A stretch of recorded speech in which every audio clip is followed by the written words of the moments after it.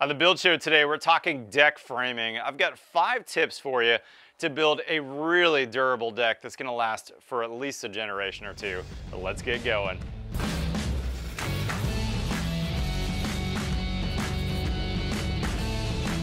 On the Build Show today, we're talking deck framing.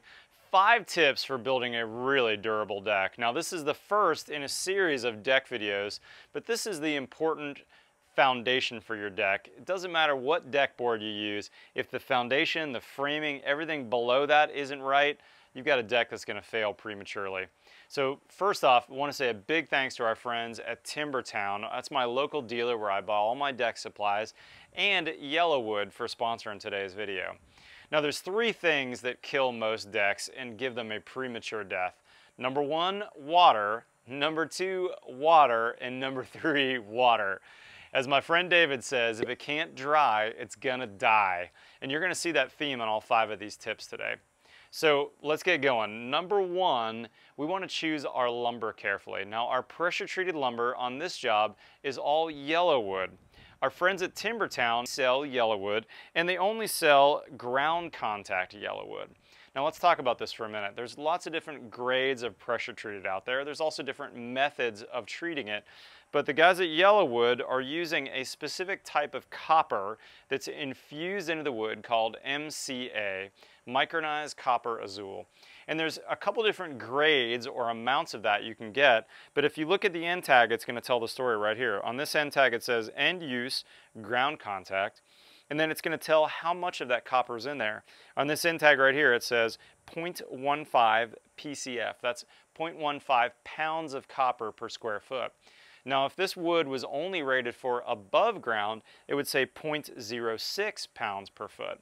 So this one basically has more than double the copper injected into the wood compared to one that was only rated for above ground.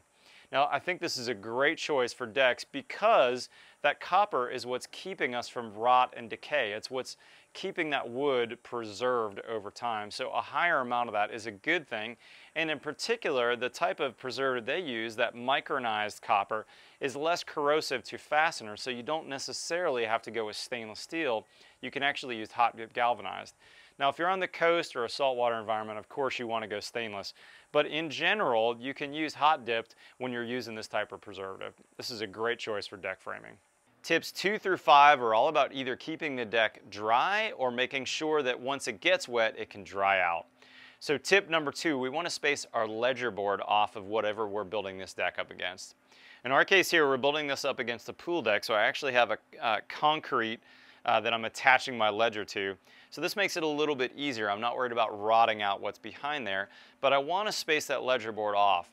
There's a bunch of different ways you can do this, but what we're doing here is I've taken some stainless steel fender washers, I've tripled those up, and then where we epoxied some dowels in to attach our ledger, I've put those 3 stainless steel fender washers on first, and then we're attaching the ledger on there and bolting that on. It's going to give us a little bit of a gap, not a massive gap, you know, something like 1/8 of an inch. But what that's going to mean is when that 2x12 ledger gets wet, it's going to be able to dry inside or out, and we're not going to trap moisture up against that concrete wall. Now this would be even more important if we were up against a house ledger. You know, oftentimes when you build a deck on a house, you're up against that 2x12 ledger board sitting on top of the foundation. And if we sandwich those right on there, that's a place that water can sit, and that water can rot out the house. We do not want that. There's a couple ways you can do this. Again, you could use fender washers, but you actually want more of an air gap if it's a house. There's a deck spacer product you can buy online. I'll put a link in the description on that. It looks like a hockey puck with a hole in it.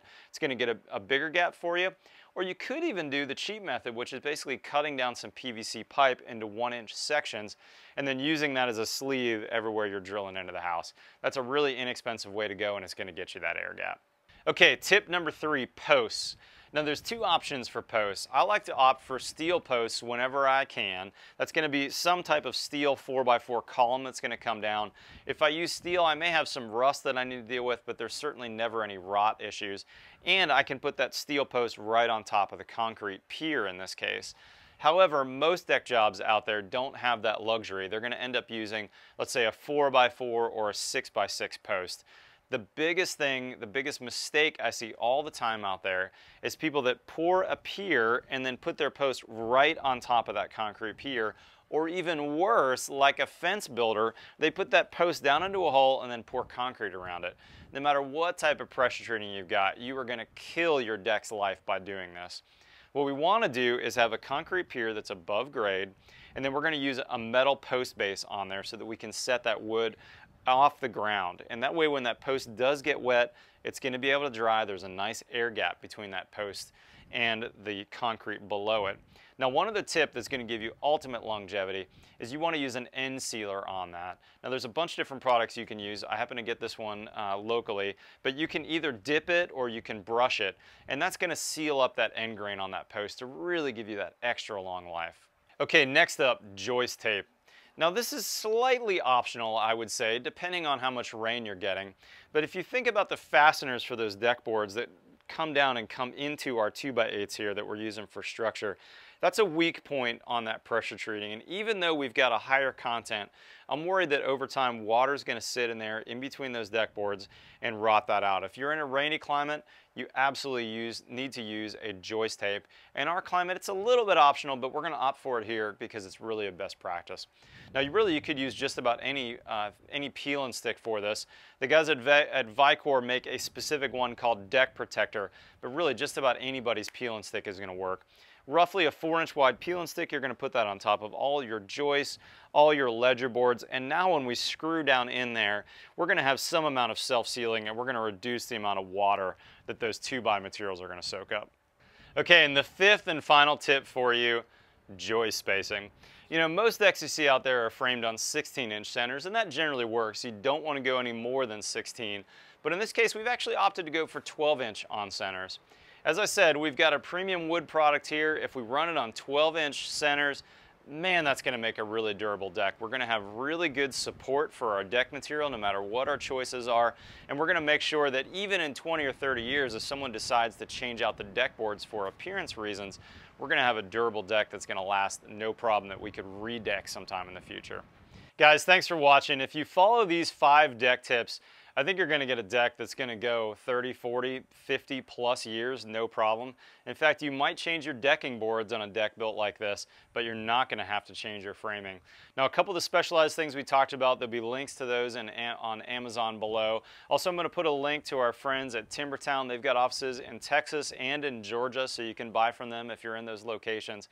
And big thanks to Yellowwood for sponsoring as well. A link to those guys, that's of course available nationwide. Follow us on Twitter or Instagram. Otherwise, we'll see you next time on The Build Show.